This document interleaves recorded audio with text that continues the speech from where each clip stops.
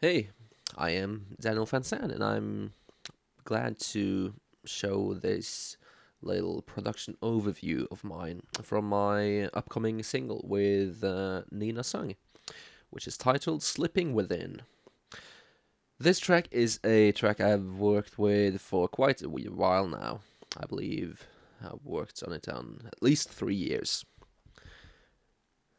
Um, yeah, so it's getting old, but finally it's getting released, which I'm really happy about.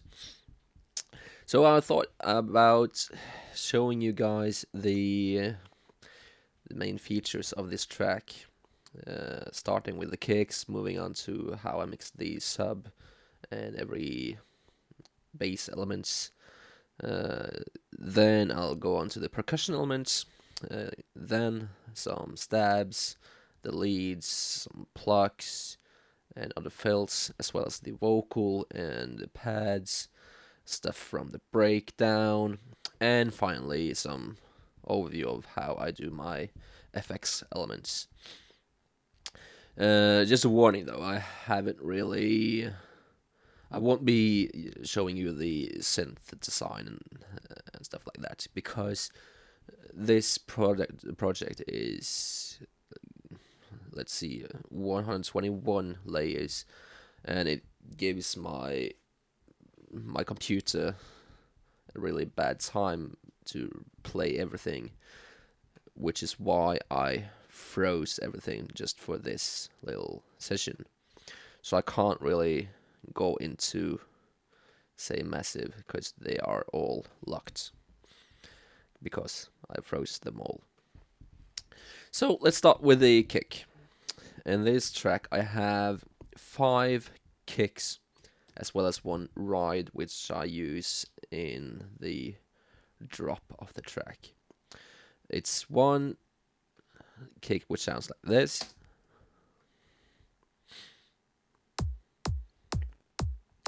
There's one which is like this, a bit more snappy.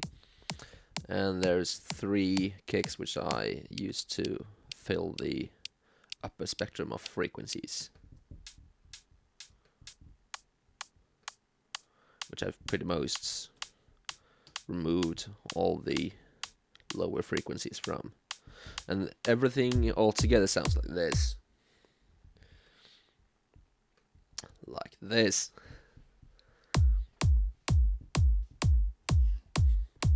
And as you can see here, I've automated the main kick, the decay of the main kick. So in the beginning, it's very short and snappy, and you don't really get the whole punch out of it. See, it's frozen out now. But when I get to the main intro part, it's suddenly getting a bit more heavier and more punchy. And all these 5 kicks together goes really well with my sub bass, which you can hear now. And the sub bass is basically just a silent bass I designed together with some additional plugins.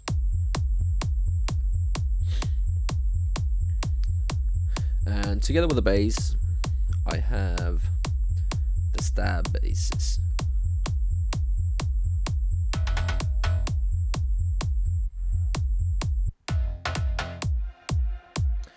And these are all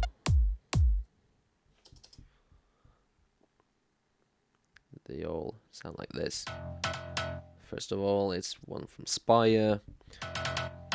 A really weird sounding bass sound, but I really like it. Now we got some more sub action going on.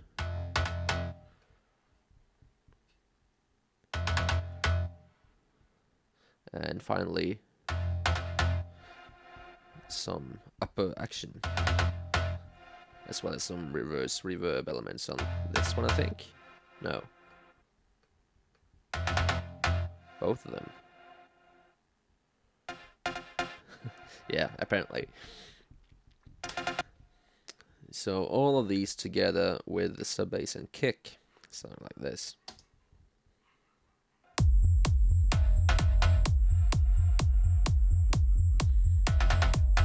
So this is like the main theme of the track when it comes to the bass elements.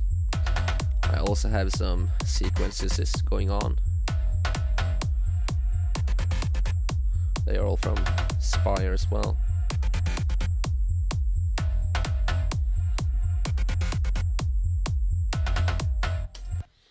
And during the build up to the breakdown, I also introduced a few rolling, uplifting bass lines, as well as an acid line. So for starters, there's the rolling elements, some really wide elements, as well as one who gives the track a little bit more action in the low mid area.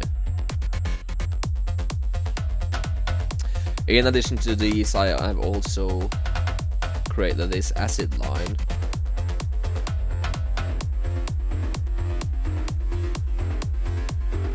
which also is automated with a cutoff throughout the build-up, so it sounds very different from here till, say, like here.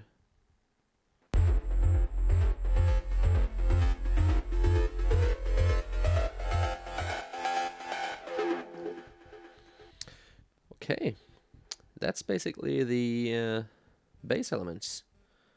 Oh yeah, apparently I also have some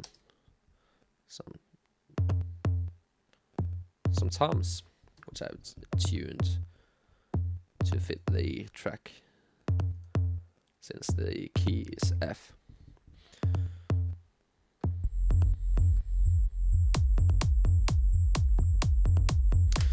Okay.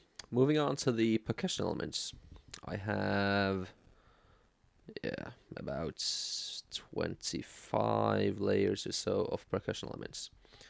So we can have a look at the intro for starters. I'll have the kick playing as well, so you get the rhythm going. First of all, there's a few elements which I have labeled as glitch elements, which sounds like this.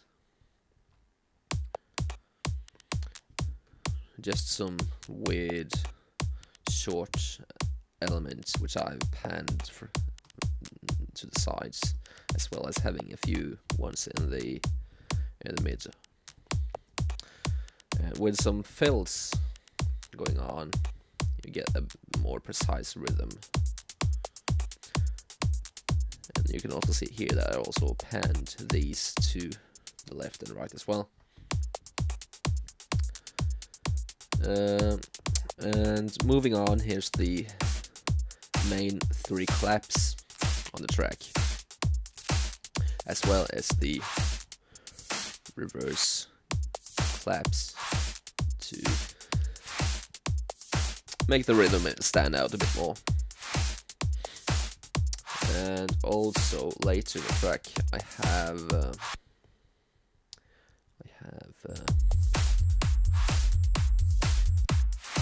added a clap on top of the kick to give the kick a bit more punch.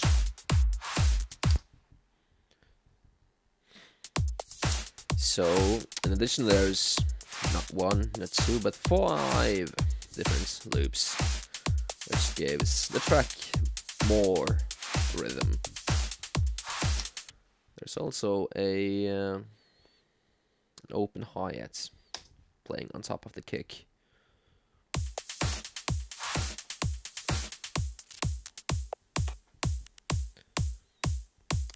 This one is also playing later in the build-up to the drop.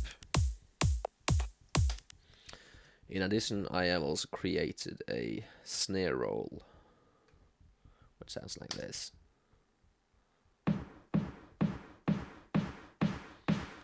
Here I've automated the high cuts through FabFilter Simplon.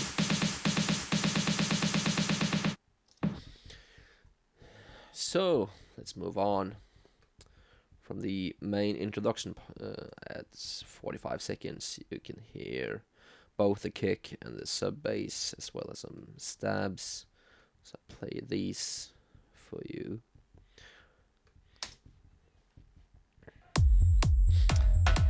And here's a few stabs, which really gives this track a bit more character.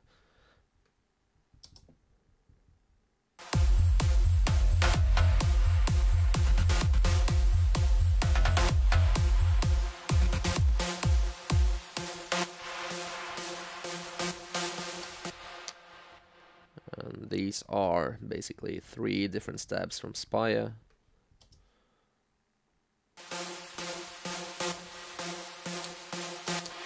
Which are really wet actually, and 1 harder stab in between these notes, which sounds like this.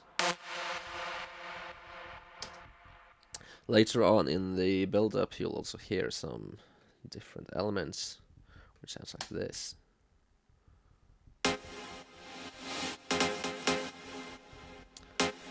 Which is basically 3 layers of different stabs, as well as a reverse transitional stab, which is these 3 stabs bounced down with tons of reverb, and then reversed and faded up, and then you'll get this sort of tail, which sounds very good with tying all the parts together.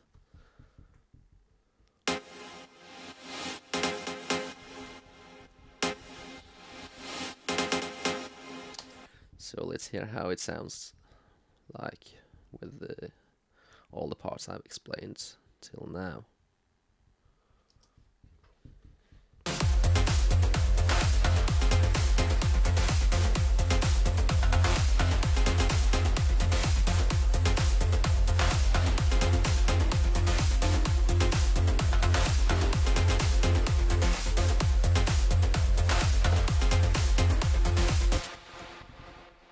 Alright, let's move on to the leads.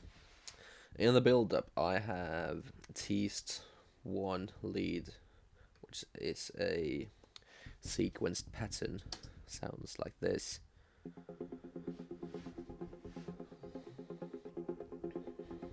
There's also 2 others joining it in the breakdown, and they all sound like this, and they're all playing the same chords.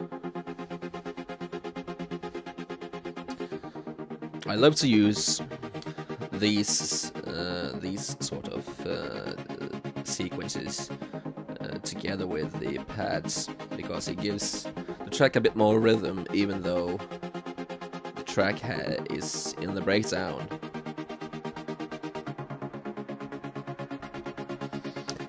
And moving on, the main melody consists of 4 different layers, which all plays the same melody. They are all from Massive. They all sound like this.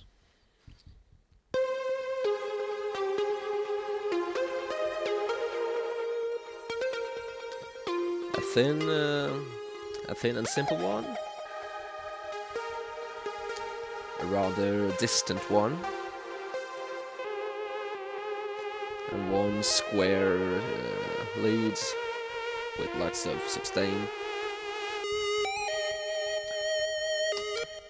and 1 which is basically the Omnia lead, which he used in tracks like The Fusion and whatnot.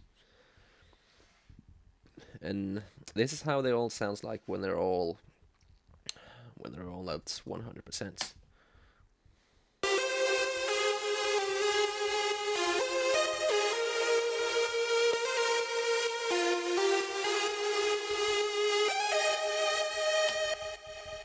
Also, in the build-up, I've used 2 rises, both from Silent, which I have created. They sound like this. And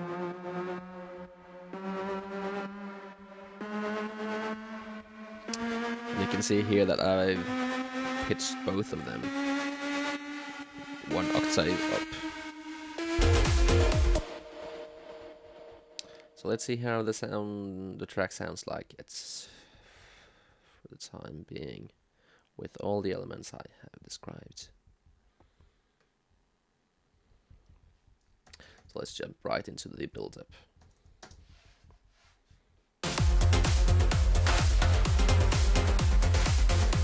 You really hear the rises separately in the background. It really gives the track a bit more tension. And let's hear the drop with all the melodies and sequences going on.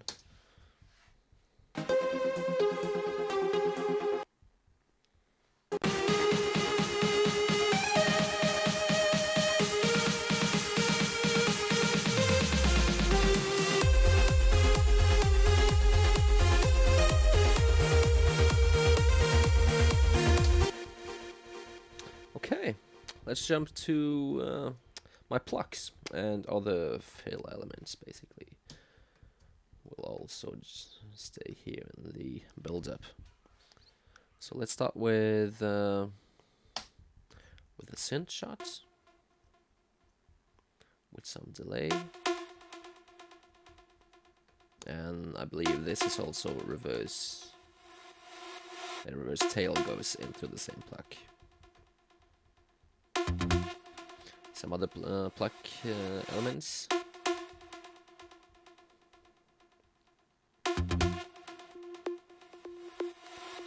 Another layer. Gives it a bit more rhythm.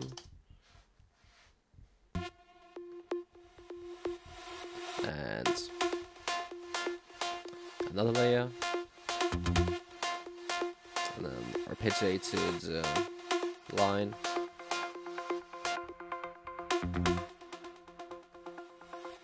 And finally, a sine wave with some distortion and reverb, which I basically label brutes because it sounds like the main theme from Brutes by Armin and Ferry. In addition, I'm also using two other stabs and arpeggiated sequence in the takeoff, which sounds like this. Let's see. There are a few other saw wave stabs. And one arpeggiated sequence with lots of delay.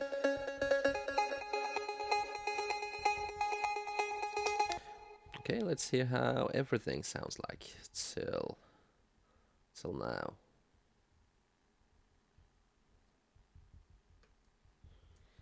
Let's start with the build-up.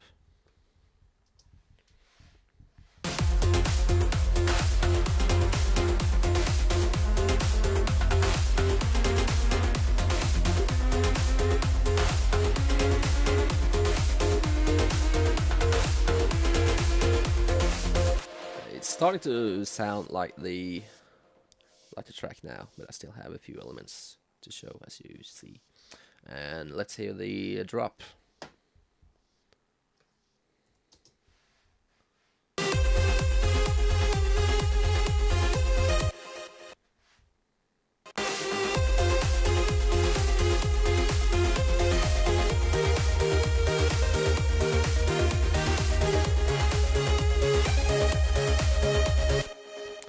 Okay, let's check the pads now. Let's start from the breakdown. I have used three different kinds of pads, which sounds like this, as well as a sub, which gives the breakdown a bit more action in the lower frequencies. In addition, I've created these chords with a concept library called Alicia's Keys, which I absolutely recommend to everyone.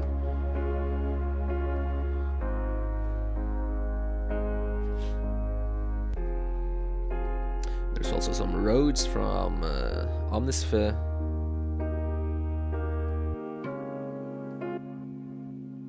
which are panned to the sides. And further on in the breakdown, I also have a couple of strings, which is also from Omnisphere. They all have a tremolo effect as well. And finally, there's also a guitar from Omnisphere, an electric guitar.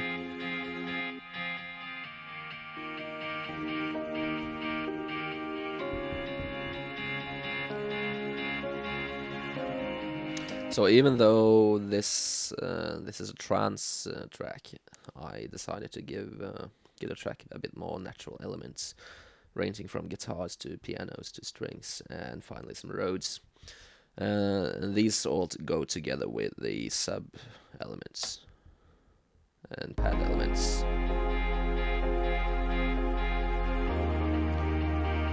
So let's hear how the breakdown sounds like with all the odd elements.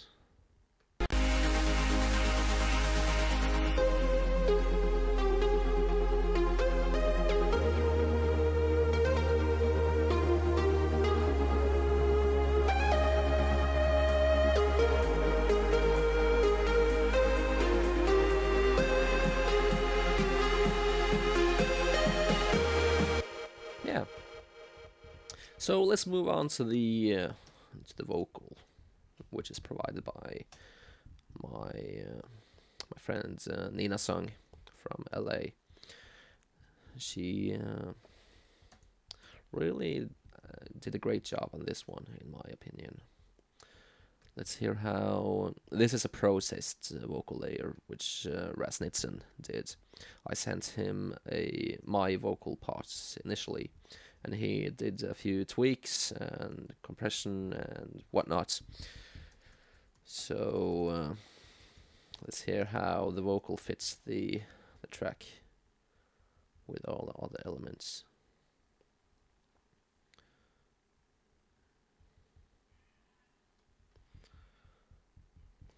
Let's check.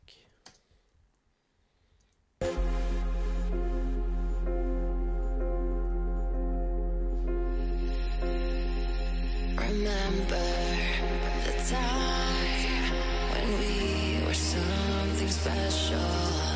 Remember the night when we refused to settle. But we don't know, no, we don't know how it's come to this. No, we don't know, no, we don't know why it's come to this. Yeah. And finally, let's have a look at the all the FX elements, which is about 20 layers, yeah. It's all ranging from kicks, downlifters, uplifters, and some other things. It sounds like this.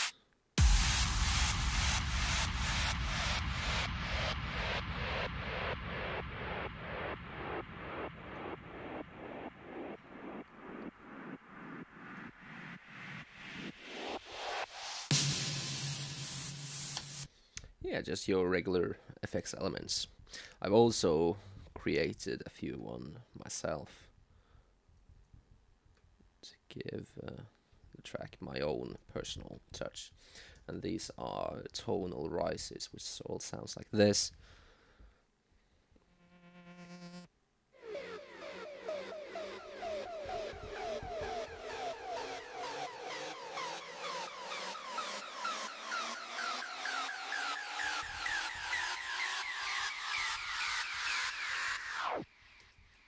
Yeah, and finally there's some other elements as well, some signature snares.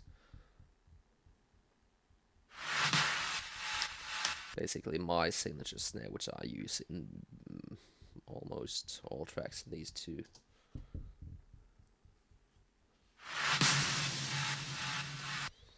And there's also a tonal riser with a shitload of elements added to it. And also there's some vocal chops, which sounds like this.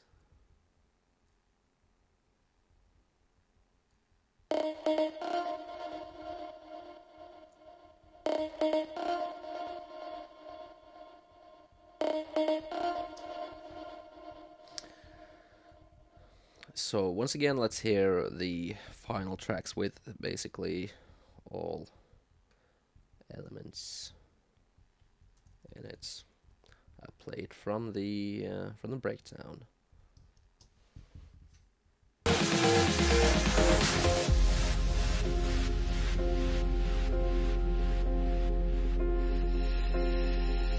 Remember the time when we were something special. Remember the night when we refused to settle, but we don't know, no, we don't know how it's come to this. No, we don't know, no, we don't know why it's come to this. Do you even hear the words I sing? Or have I lost my mind fighting for nothing? I'm just searching for my way in, but desperation leads to sin. And can't you feel the air slipping with it?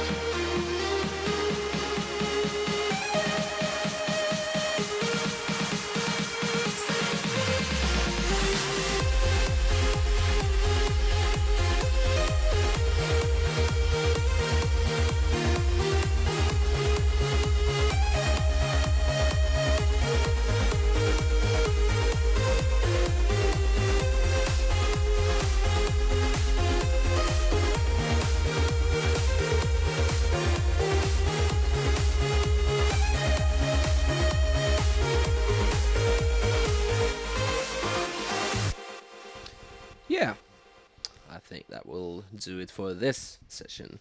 I hope you have enjoyed this little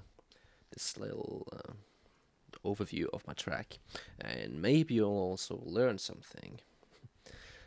And if you have some questions or comments or basically anything, you can just contact me at my Facebook page or leave a comment down below here on YouTube.